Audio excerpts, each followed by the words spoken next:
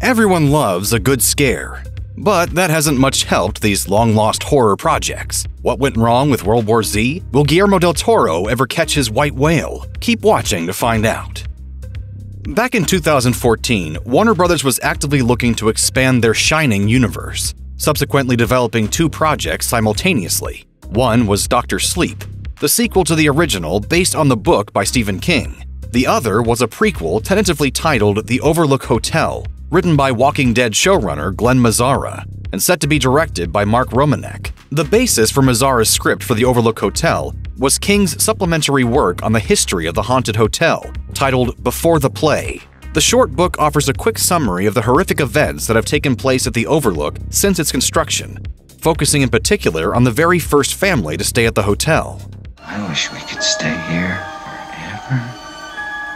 forever and ever.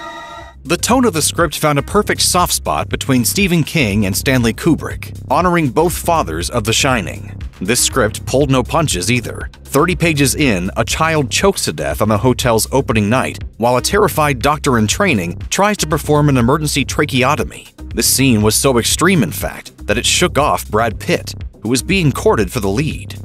When Mark Romanek joined the project, he envisioned something even grander that went back further into the history of the hotel, which Mazzara described as equal parts The Shining and The Revenant. But that version never even made it into a finished script before Dr. Sleep was greenlit, and The Overlook Hotel was shelved. When 28 Days Later was released in 2002, it changed the game in many ways, contributing heavily to the zombies' reclaimed spot in the pop culture zeitgeist. The story is simple enough. A rage virus outbreak leads to most of Britain being overrun by a terrifying breed of speedy zombies. While it wasn't the first movie to feature numerous sprinting Zeds, Danny Boyle's raw, fast-paced, post-apocalyptic horror movie was a seismic shock to a post-9/11 audience, as was its 2007 sequel, 28 Weeks Later. Both Boyle and writer Alex Garland have kept themselves busy since its release, the former with a Methuselah feature, and the latter with an under-wraps Civil War picture. But they've been teasing a third 28 movie for over a decade now. Boyle hinted to SlashFilm as early as 2008 that he wanted a sequel, hinting that it would be set in Russia. At the time, the rumor mill had The Cottage director Paul Andrew Williams attached to direct, before Garland squashed any notions of a new entry in 2012. But in a 2015 interview with The Playlist, Garland said, "About 2 years ago, Danny started collaborating on the potential to make Trainspotting 2, another sequel. In that conversation, an idea for 28 Months arrived. I had a sort of weird idea that popped into my head. I had this thought, and I suggested it to Andrew and Danny, but I also said I don't want to work on it. And Andrew said, leave it to me. So he's gone off and is working on it. Basically, never say never for 28 Months Later." For most of Hollywood history, horror movies have acted as the backbone of the industry, since they can be made on the cheap and frequently put meat in seats. In 2013, however, Paramount Pictures decided to take a big swing with World War Z, a mega-budget zombie blockbuster that ranked as the most expensive horror movie ever made. While production on director Mark Forster's film was famously messy and required significant reshoots, the very loose adaptation of Max Brooks' novel of the same name managed to bring in $540 million worldwide. That being the case, work soon began on a sequel, but it languished in development hell for some time, with various filmmakers becoming attached and then departing over the years. The situation hit critical mass when star Brad Pitt convinced his Fight Club collaborator David Fincher to sign on to direct World War Z 2. Understandably, this move garnered some serious attention and brought a great deal of renewed interest to the project. Unfortunately, further delays and studio hesitance resulted in the project being shelved for good in 2019. Fincher and Pitt have certainly kept themselves busy since, but the actor teased in 2019 that they had a really good story and that the things David Fincher had planned for it just hadn't been seen yet. In 2009, it was announced that Rob Zombie was set to write and direct a remake of the iconic 1958 horror movie, The Blob. Years passed without any update on the project until Simon West emerged as Zombie's replacement in 2015. Zombie reportedly walked from the project because he didn't feel comfortable moving forward with another remake after his experience on Halloween and Halloween 2, According to Zombie, everyone talked about what it wasn't and not what it was. You can't do that with Michael Myers, you can't do that with Loomis. It's like people have a set of rules in their minds about how these things should function, and you can't work like that.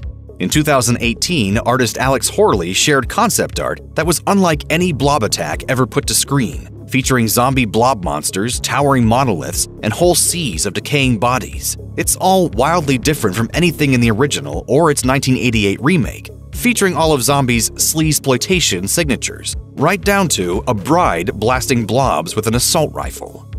Two of the most recognizable horror villains are the unstoppable Michael Myers and the Cenobite leader, Pinhead. Welcome to hell. While Dimension Films owned the rights to both the Halloween and Hellraiser franchises, they had two different crossover treatments in the works. Unfortunately, the studio didn't think such a production would be a lucrative investment, so they dropped the idea altogether. Doug Bradley, the man under the pins in almost every Hellraiser film, told Your Move magazine that after Freddy vs. Jason proved to be profitable, Dimension decided they wanted their own crossover after all. As Bradley tells it, Clive Barker was committed to writing the script with none other than John Carpenter reported to direct, so why didn't it happen? According to Bradley, the Akkad brothers, who produced Halloween, retained control over any sequels to their movie, and simply nixed the idea altogether. We may never know exactly why they objected, but momentum waned and eventually Dimension lost the rights to both franchises. Still, maybe this is for the best. While both franchises are certainly over the top, it's hard to imagine this pairing working out. Michael Myers may arguably be evil incarnate, but his ambiguous mortality is one of the series' greatest strengths. To pit him fairly against a supernatural Cenobite would require a definitive and arguably unwelcome upgrade for the infamous Haddonfield slasher. Still, it's borderline tragic that the world lost a possible Barker-Carpenter collaboration, leaving us wondering what might have been. Do you know what Haddonfield is? Families, children, all lined up in rows up and down these streets. You're telling me they're lined up for a slaughterhouse? They could be. Before Blumhouse brought the Halloween sequel trilogy to life and reintroduced Scream Queen Jamie Lee Curtis back into the world of Haddonfield, we had Rob Zombie's Halloween remake and its sequel, Halloween 2. Despite mixed reviews from fans and critics alike, both films performed well at the box office, and Dimension Films felt like they had a money-making venture on their hands. Halloween 2 came out in 2009, the same year as another slasher release, My Bloody Valentine 3D, which was also financially successful. This got longtime Halloween producer Malik Akkad and Dimension Films thinking about a potential Halloween 3D. Rob Zombie had already declined to return for a third film, so screenwriters Todd Farmer and Patrick Lussier of My Bloody Valentine 3D were commissioned to pitch the sequel. The goal was to continue the world of Zombie's remake while melding it with John Carpenter's original, and the script was written in just 8 days. 4 days into production, the Weinstein brothers, who owned Miramax and Dimension at the time, pulled the plug on the project, having basically run out of money. These constant delays inevitably forced Lussier out of the director's chair, but in 2011, the Weinstein Company announced a 2012 release, despite having no director, no new script, and no actors attached. The movie was scrapped for good when Dimension lost the rights to Halloween in 2015. Horror fans are well aware that it's been a long time since they've seen Jason Voorhees on the big screen, with the 2009 Friday the 13th reboot marking the last appearance of the iconic slasher. While the movie was fairly successful at the box office, taking in $91 million, a sequel never got off the ground, despite being publicly touted for quite some time.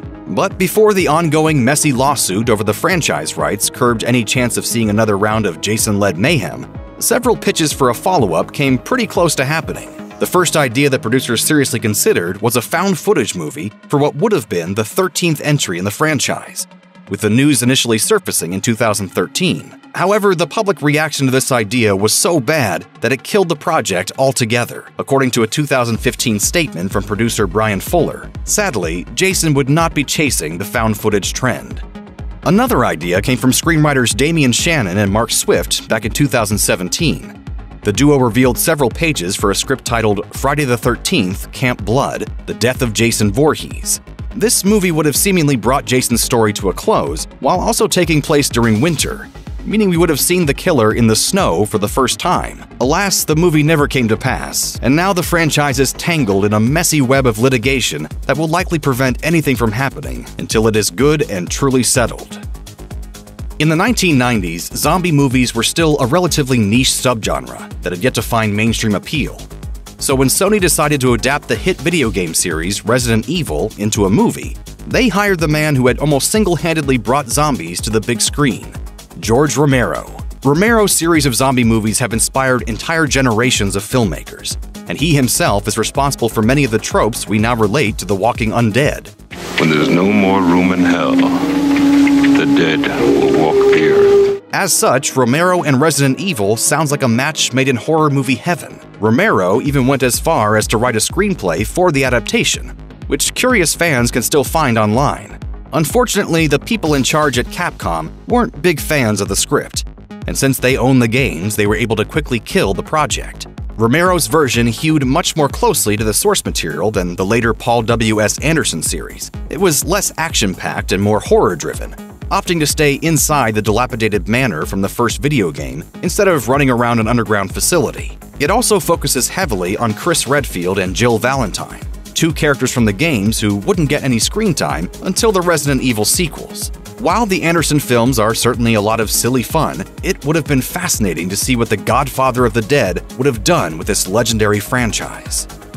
Director Guillermo del Toro is a master of fantastical horror, so it's no surprise that one of his longtime passion projects has been an adaptation of the H.P. Lovecraft novella, At the Mountains of Madness. In fact, del Toro has been trying to get this movie made for more than 15 years. The story follows university geologist William Dyer and his team on an expedition in Antarctica, where they uncover fantastic and horrific ruins of a terrifying and ancient civilization.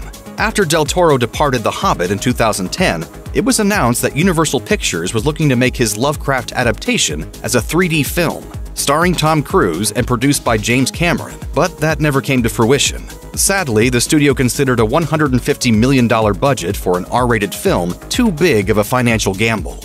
Del Toro later revealed that At the Mountains of Madness was one of the first films he pitched to Netflix, after signing a multi-year deal with the company back in 2020, potentially bringing a 15-year dream to life. As it stands today, the movie is still del Toro's White Whale, with no apparent movement on the project. Lovecraft's work isn't the easiest to adapt to film, of course, but if anyone can make it happen, it's Guillermo del Toro. Check out one of our newest videos right here. Plus, even more SlashFilm videos about your favorite movies are coming soon. Subscribe to our YouTube channel and hit the bell so you don't miss a single one.